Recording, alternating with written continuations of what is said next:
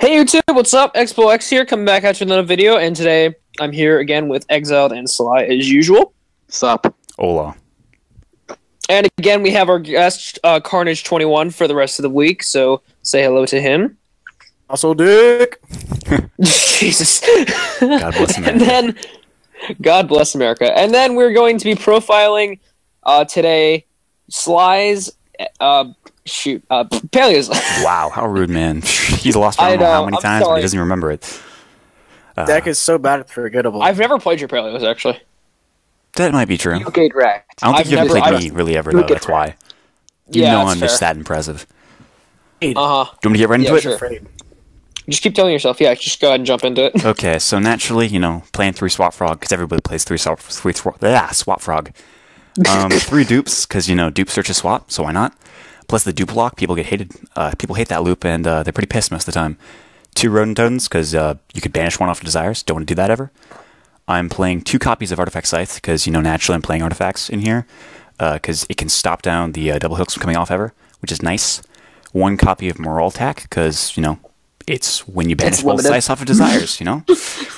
Then 1 Maxi, only hand trap I play in the main, because I like going first. What can I say? I'm playing 2 copies of Desires and 1 copy of Maxi. 2 Desires, because, you know, drawing 2 is better, but... 2 copies of... Wait. 2 copies of Desires and 1 copy of Maxi when you already covered Maxi. No, 1 copy of Upstart. Did I say Maxi? You said Maxi. Okay, I'm sorry about that.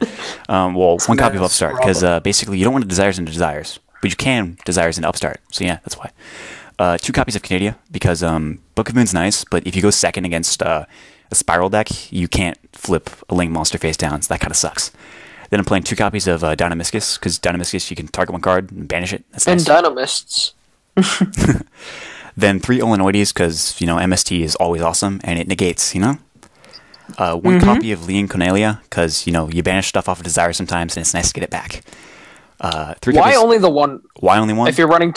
if you're running 2 copies of Desires, why the only 1? Only 1 because it's searchable off of Opabinia, and you normally don't need it ever. So, like... You really only want it when you banish 2 rodents, so you can search it to return the rodents, so you can make all your frog plays still alive. Is it pretty easy to recycle it too? You don't intend to recycle it, because you only need to get, like, if you banish 2 rodents, your Leon Shinoya is important. If you don't, you could banish it off Desires and you're okay. You don't really care. Okay. He runs too, so it's not like he's not banishing a lot of cards like Then I do banish quite a lot, but you can end the game quickly enough that it doesn't matter. Because like, as long as you get like a toad on board for 2 turns, you have an OTK combo. Right, yeah. Then 3 Reckless Greeds, because drawing is nice. Plus you can Reckless into Reckless quite often with this deck, and it's fun.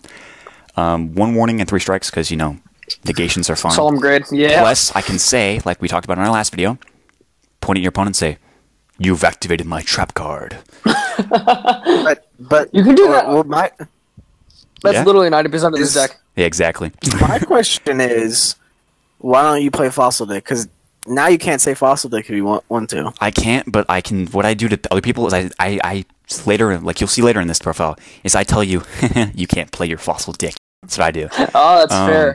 Which you'll see very soon in a matter of a few minutes. Or seconds, who knows? You have to yell "Fossil Dick" when you say "Fossil Dick." Like, well, you have to whisper everything else, though.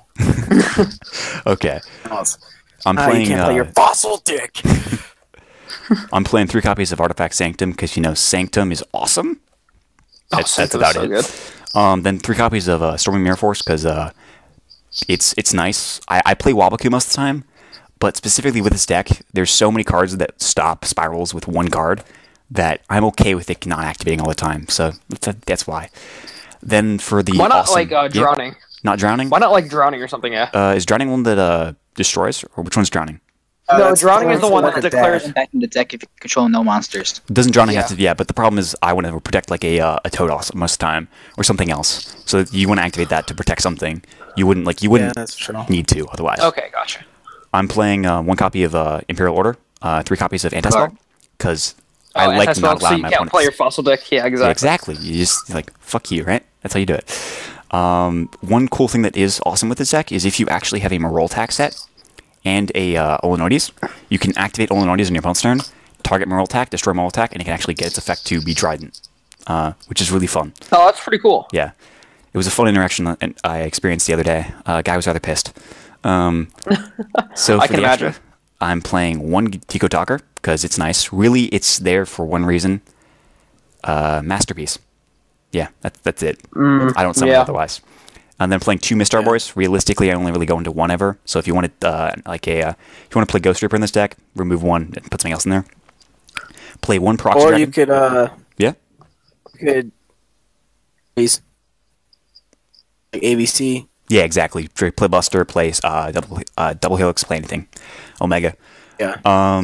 Proxy Dragon because it's there for the OTK combo. It's super simple and nice. 3 totally awesome because It's totally awesome. You should always summon Toad. Totally awesome. Exactly, it is totally awesome. It's a Toad on top of a Toad. It's awesome. I'm playing one Animal Malcaris because you never summon it, but it's nice. One Opabinia because you summon it once and never again, or you never summon it. Then I'm playing. Let's think about this. Okay, one Cat Shark because Cat Shark nice for the OTK combo, or if you just use it with a Toad, you make Toad really really powerful. I am also It's cute. playing. Yeah. That's your opinion. Then I'm making. I play one Daigusto Phoenix because it's a part of the OTK combo as well. OTK combo is, if you didn't know, Daigusto Phoenix with Cat Shark because that's 65 on board. Plus, you always have to make a Prox Dragon or a Mistar Boy as well, which puts it to insane numbers. Then I'm playing one copy of Crumble Logos, the Prophet of Demolition. I played this deck for at least 9 months without having this card. You don't need to play it, but it's good. Same thing with Sky Cavalry Centauria. It's good, and you should have it, but I just don't have it half the time. Then I'm playing the Phantom Knights of Cursed Javelin. It's a nice card. It can basically, it's Toad, but you just decrease the opponent's attack of their monster to 0, so it can get over stuff. It's kind of like a Nightmare Shark almost. Now I use it. Then I'm playing one copy of F-Zero Utopic Future because that card's so nice. good. Yeah, it's like if you wasted your zones with a Cat Shark and Daigusto Phoenix and you didn't end up killing them somehow, should never happen. You can use it. So realistically, this card's cuttable as well for whatever you want. For the side deck, this side deck is basically completely designed to go first, and then for specific matchups as well. I'm playing 3 Ash Blossoms because I hate most decks basically. You hate everyone. That's Exactly, why. I do. Okay, well, I hate people that Ash Blossom my Fossil deck 3 times in one match, so... Don't worry, I would save it for that. I'd wait till you use a monster effect to search because I would just stop your Fossil deck with the anti-spell. Then I play 2 Gamma Seals because Gamma Seal's nice. Plus, it gives you another card with a Swap Frog. So if you ever have Swap Frog and any other water monster, you have Toad. So it either increases your Toad capabilities, or it can outlast Resort and Sleeper. So yeah. Then I'm playing 1 Dark Hole and 1 Regeki because board reps are nice. That's really the only reason. Then 3 Mind Crushes because if your opponent searches that some, card's so good. you drop it.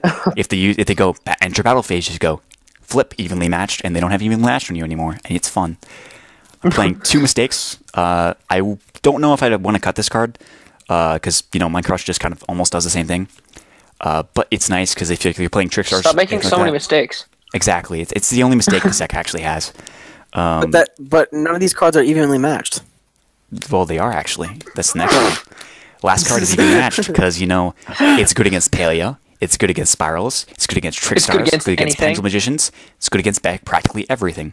It's good if you misplay and you purposely misplay, and then you can be like, "Oh no, it's okay. I got evenly matched. We set." Nah, you know what I do? I play. It's good if you misplay and then play evenly matched. Like I had you the entire time. Exactly.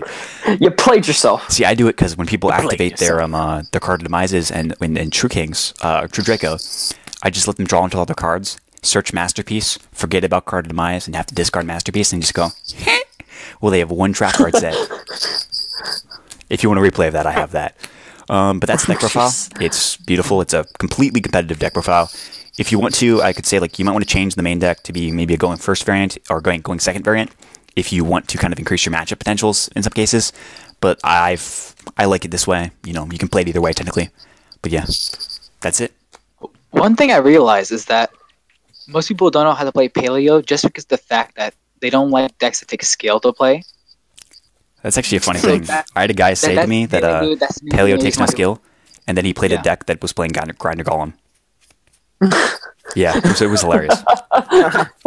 That's basically the main reason why people don't play Paleozoic, because apparently it takes it's hard for people to play because they need to have skill to play a deck. Yeah. From what I've seen, each time I Wow, played, what a concept. I've never used Paleozoics. You've always used Paleozoics to, if you're going first, you're trying to always counter what I'm doing to make sure I can't do anything. You don't resolve a single card is basically my that's my objective. Yeah. It's negations, then let me go off. Exactly. Well, it's a negation, and then give me one turn while you have nothing, and then I'll go off and kill you. Yeah. That's how it works. It's like Crystal Wing, but with a lot of effort. Yeah, exactly. And it also doesn't lose I'll to Kaiju only. That's what it also does. Yeah, Take my fair. chances with the Kaiju. So that's really it for the video. I mean, yeah, outros are hard. Just do the thing. Not as hard as Fossil Dick.